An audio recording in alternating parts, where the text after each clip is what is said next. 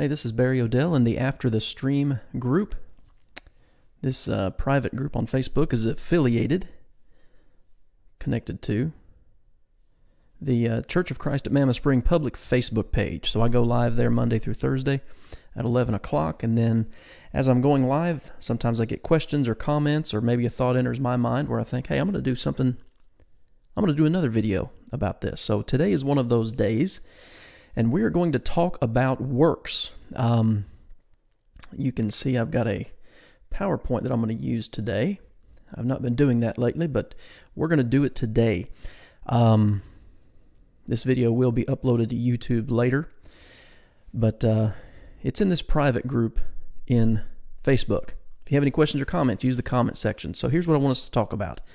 Let's talk about the Bible and works. And so where this idea comes from, or where this subject matter comes from, is actually, again, from today's live stream. We looked at the rich young ruler, Matthew chapter 19, and we're going to talk about some things here. But let's talk about the word works. First, it's always important to define our terms as we are studying the Bible. What do we mean? Well, the Greek term used in the New Testament is ergon, and it means work, as you see here, performance, labor, business, etc., etc. Strong's number 2041, if you have a Greek lexicon or a Greek word study book, you can look that up and see what we're talking about here. Let's talk about works in the Bible. Now, like I said, this study today is based on looking at the rich young ruler. And the reason for doing it this way, for me, is because of these three verses. Matthew, Mark, and Luke all record Jesus' interaction with the rich young ruler. He comes to Jesus with a question, and Matthew records it like this: "What good thing shall I do that I may inherit eternal life?" Mark and Luke say, "What shall I do that I may inherit eternal life?" But you'll notice each of those three verses, the young man understood he needed to do something. Okay? What shall I do? What good thing shall I do? So obviously, he, at least in his mind, he understood, hey, there's something I must do to inherit eternal life. Now, I want to say this too. I'll pop this up on the screen. It is commonly taught today, a couple different angles, I guess you would say, about works and salvation. And this will come out more clearly as we go through this particular study. Number one, it's taught that you cannot do anything to be saved. Okay? If you're going to be saved, God's going to do it for you. Or it's taught that you cannot do anything until God grants you the ability to be saved. This falls in the falls under the category, or falls under the heading of Calvinism. Total depravity. You know, hey, if you're lost in sin, if you're dead in sin, like Ephesians 2 and verse 1 says, a dead man can't do anything. So God has to grant you the power to do this. You are one of God's chosen, and so He will give you the ability. So this is how this is taught.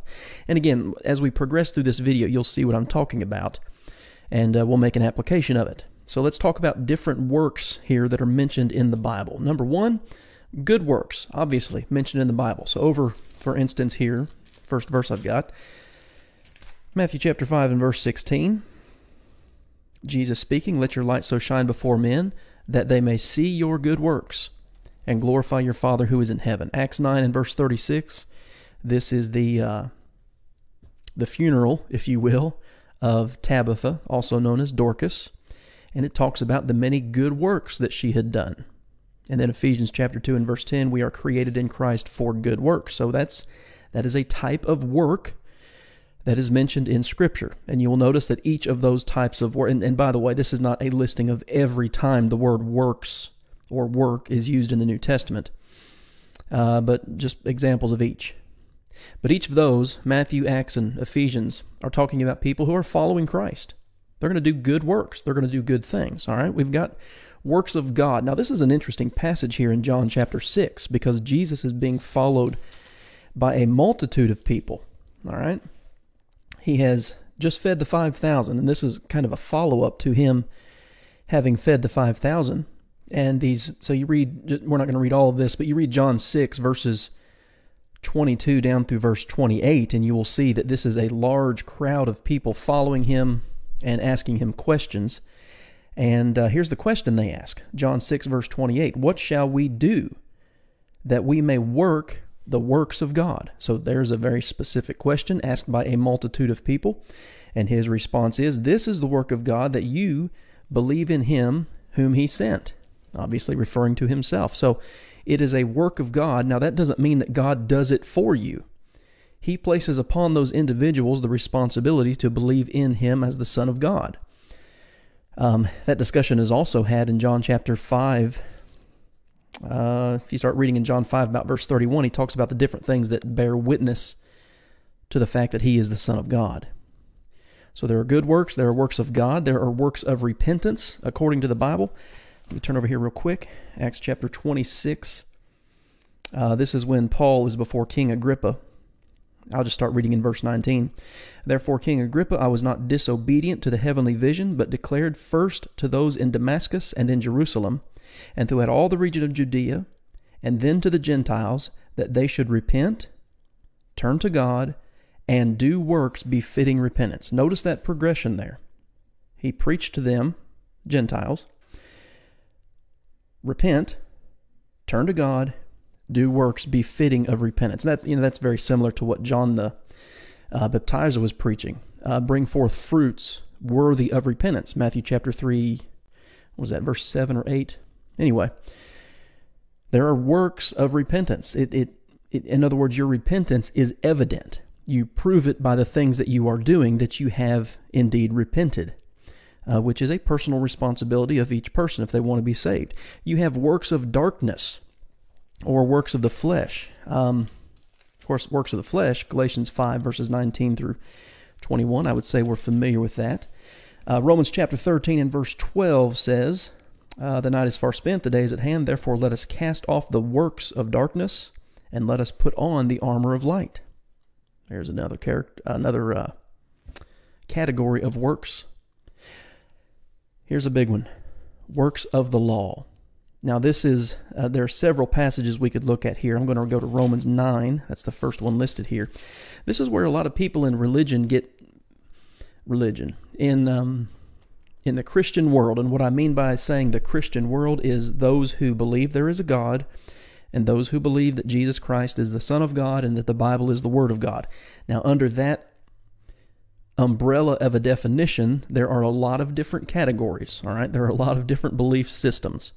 But a lot of people, when we're talking about works and salvation and obedience, they get hung up on this quote-unquote works of the law and what we are talking about. So we're going to look at all three of these verses and come to an understanding of it. Romans 9, I'm going to start, it's mentioned in verse 32, but I'm going to start in verse 30. What shall we say then? That Gentiles who did not pursue righteousness have attained to righteousness, even the righteousness of faith? But Israel, pursuing the law of righteousness, has not attained to the law of righteousness. Why? Because they did not seek it by faith, but as it were, by the works of the law. That tells you what this phrase, the works of the law, means. The Jews sought to be righteous by the works of the law. Now, what law did the Jewish people follow? The law of Moses, the Ten Commandments. There's no question about that. They sought righteousness by the works of the law. Why did they do that? Well, verse 30, the end of verse 32, it says, "For they stumbled at the stumbling stone." Here's the thing, the Jewish people, they had the law of Moses for 1,500 years, all right, from recorded there in Exodus chapters 19 and 20, when they arrived at Mount Sinai. They got the commandments delivered to Moses by God on the mountain. From that point until the death of Christ, for 1,500 years, the Jewish people followed this law. And when Jesus came on the scene, as it says here, they stumbled at the stumbling stone. And of course, that's a reference to Jesus. They were more concerned with the works, with keeping the works of the law of Moses, than they were with being obedient to Christ. And here's the thing, their law even talked about him. You go back to Deuteronomy chapter 18, and Moses told the Israelites, listen, there's going to be a prophet that comes from among you like unto me. You need to listen to him and everything he says. All right, Galatians chapter 2 and verse 16. Now this particular verse is in the context of Peter of Paul having confronted Peter because Peter was acting like a hypocrite. He would eat with Gentiles when it was just Gentiles, but when any Jewish people would come around, he'd go away from the Jews. And Paul says he was being a hypocrite, and he was not walking according to the truth of the gospel. Galatians 2 and verse 14. Verse 16, he says, knowing that a man is not justified by the works of the law, but by faith in Jesus Christ. He's contrasting the works of the law of Moses as opposed to having faith in Christ and following the faith of Christ that he talks about in Galatians chapter 3. No man is justified by the works of the law. But by faith in Jesus Christ, even we have believed in Christ Jesus, that we might be justified by faith and not by the works of the law. For by the works of the law, no flesh shall be justified. I mean, it says it 3 times in that one verse, talking about the works of the law.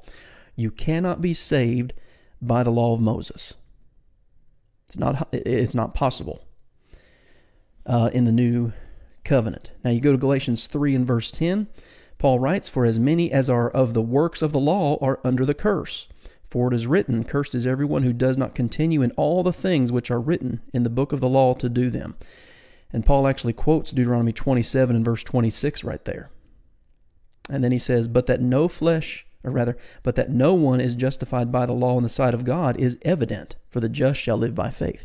So when we read about the works of the law in the New Testament, passages like Romans 9, Galatians 2, Galatians 3, we're not reading about God saying, oh, there's nothing you can do to be saved. That's obviously not true. We're talking about the law of Moses. You cannot be justified by the works of that law. It's not possible. We need to understand what that means. Next, we read about works of righteousness. So we're going to go over to Titus chapter 3, and I know I have verse 5 there. The whole book of Titus is a very fundamental, very basics of Christianity type of document. And in Titus chapter 2, he talks about the behavior of old men towards younger men, older women towards younger women, and how older Christians can, do a lot to bring up good, strong, faithful young men and women within Christ. That's what all of Titus chapter 2 is about. And in fact, Titus 2:15 says, speak these things, exhort and rebuke with all authority, let no one despise you, remind them.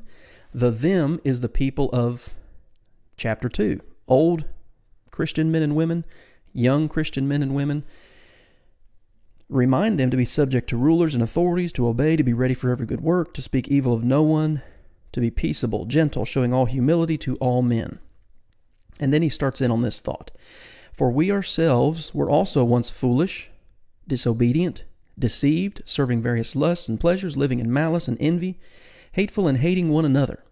But, so here's a contrast. This is how we were, but when the kindness and the love of God our Savior appeared toward man, not by works of righteousness which we have done, but according to His mercy He saved us. Now notice what he's taught, because a lot of people will take Titus 3 and verse 5 and say, see, it says not by works of righteousness which we have done, therefore you cannot do anything to be saved. God has to choose you, God has to select you. That's not what Paul's saying here. He's telling Christians how to conduct themselves. He said, because we used to live foolishly, but then God's kindness and love appeared toward man, not by works of righteousness which we have done. What he's saying there is God didn't send His Son. God, in fact, didn't send, looking back at verse 4, His love and kindness because of works of righteousness which we have done. We didn't deserve what God did for us. That's what Titus 3 and verse 5 is saying. Not by works of righteousness which we have done, but according to His mercy He saved us. And then he mentions 2 aspects of that. Through the washing of regeneration. That word wash there means bath, a bathing. The washing of regeneration and renewal of the Holy Spirit. Man, that's a dead ringer with John chapter 3, verses 3 through 5, being born of water and the Spirit. Romans chapter 6 and verse 4, being buried in baptism and raised to walk in newness of life. The washing of regeneration is baptism. And the renewal of the Holy Spirit is being renewed by the Spirit, raised up to walk in newness of life, putting to death the deeds of the old man and living by the new man, Romans chapter 6. So you have works of righteousness. God didn't send his Son here because we earned it, what he's saying. Then finally, we have works of faith, all right? James 2. We're not going to read all these verses 14 through 16 about faith with works as opposed to faith without works. I'll just read the first couple of verses here. James 2:14 beginning, "What does it profit, my brethren, if someone says he has faith but does not have works? Can that type of faith save him?" The answer to that question is no. Now, I understand James, the book of James, is written to Christians. So this section here is not talking about non-Christians and what they must do to be saved. It's talking to Christians who need to keep on doing what's right, who need to have a faith that is evident by the works that they do. You know, that goes back up to the first point here, Matthew 5:16, Ephesians 2 and verse 10. There's a connection there. If we're God's people, we're going to do works that are evident of that fact. James 2 and verse 26. "For as the body without the spirit is dead, so faith without works is dead also." It's not possible to be a child of God and not do anything, and not have works of faith. All right? So what? I like to ask that question when I'm studying for myself or preparing for a lesson or whatever. So let's ask a so what? Well, let's talk about baptism, because this is where the churches of Christ are often attacked. Well, you guys stress works salvation. You guys believe that you have to do something in order to be saved. And baptism is, you stress baptism and you take away from the grace of God, you take away from the mercy of God. There are a lot of straw man arguments that are built saying that the churches of Christ believe in earning their salvation or the works salvation. There is one verse that deals with that thought forever, that we believe in a works salvation, and that verse is right here, Colossians 2 and verse 12. Paul writes there, "Buried with him in baptism, in which you also were raised with him through faith in the working of God, who raised him from the dead." Now look at that verse. It's talking about baptism, about being buried, raised up. Who works in baptism? Through faith in the working of God. I like the King James Version here. It says, through faith in the operation of God. God works. God operates in baptism. That word there for working is energeia, energy. That means something or someone is at work. Someone or something is operative or active or efficient. It talks about efficiency in the definition. It's not me working to earn my salvation in baptism. God has commanded it. Jesus commanded baptism. Matthew 28:19, Mark 16, verse 16. Then you look at the teachings of the apostles all throughout the book of Acts, throughout the letters. Just a few verses I'll reference. Acts 2:38, Acts 22:16, Romans 6, verses 3 and 4, 1 Corinthians 12:13, Galatians 3:27, 1 Peter 3:21. I mean, the list goes on and on. But the claim oftentimes, or the attack, if you will, against churches of Christ is, well, you guys teach you have to do something in order to be saved. Here's the thing. There's a fundamental misunderstanding here. The Church of Christ doesn't have a formulated doctrine that it follows. In fact, I was talking to somebody the other day. I ran into him at Walmart, a fellow I've talked to in the past about religious questions and things like this. And he's one that, we have a good relationship with each other. He's not a member of the Church of Christ, but we're friendly and all this. But he, among others, believe that this is something that, we're striving for our own salvation. We're trying to work our way into heaven. That is a misrepresentation. It's a misunderstanding. Perhaps that's a good way to put it. When I tell a person, listen, if you want to be saved, you can be, but you need to be baptized for the remission of your sins. That's not me telling that person that. I will show them, hey, here's what this verse says. Here's what this verse says, etc., etc. And when we understand Colossians 2 and verse 12, use my cursor here, we are raised with him through faith in the working of God, the operation of God. When a person submits to the will of God that states he must be baptized in order to have the remission of sins, he is not working for his salvation. He's doing what God told him to do in order to be saved. You know, I think of Hebrews chapter 5 and verse 9. That verse tells us that Jesus is the author of eternal salvation unto all those who obey him. We have a choice in the matter. Another good verse to think about that, about having a choice, where Jesus kind of paints this very clear picture. He's talking to an audience here. Let's see. John 5, verse 39, he says, "You search the Scriptures, for in them you think you have eternal life, and these are they which testify of me. But you are not willing to come to me that you may have life." I have a will. Every one of us has a will, and we can say, yeah, I'm going to follow God, or no, I'm not going to. That choice is in my hands. And if I say, yes, I'm going to follow him, then I'm going to be willing to submit to his will in terms of baptism. So again, this all goes back to the rich young ruler.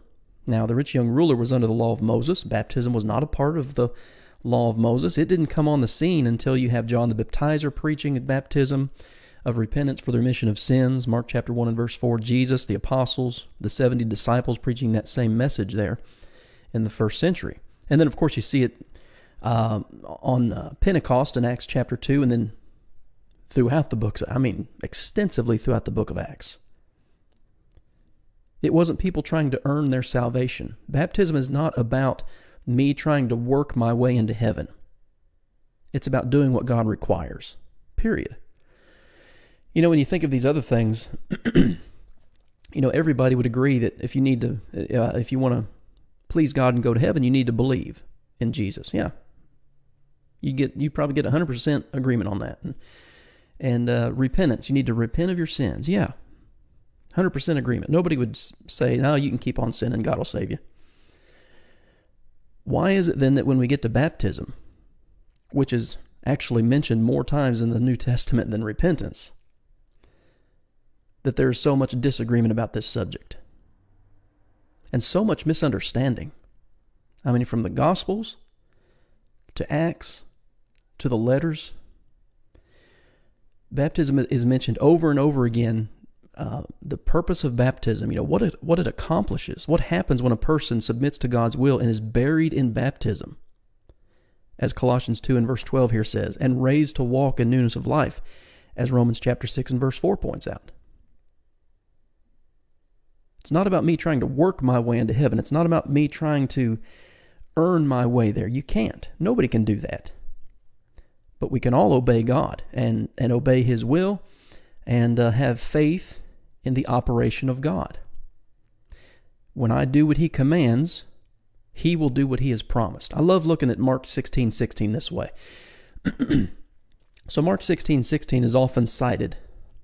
He that believeth and is baptized shall be saved. He that believeth not shall be condemned. Have you ever taken the time to consider that that is not a command? That's a promise. The one who believes and who has been baptized, those are Greek particles. Participles. They are kind of like a verbal noun.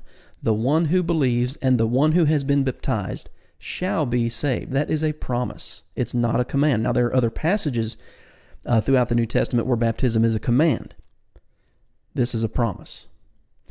Well, if I want to be saved, and God's made me a promise as to how that can happen, then I'm going to do what he requires of me.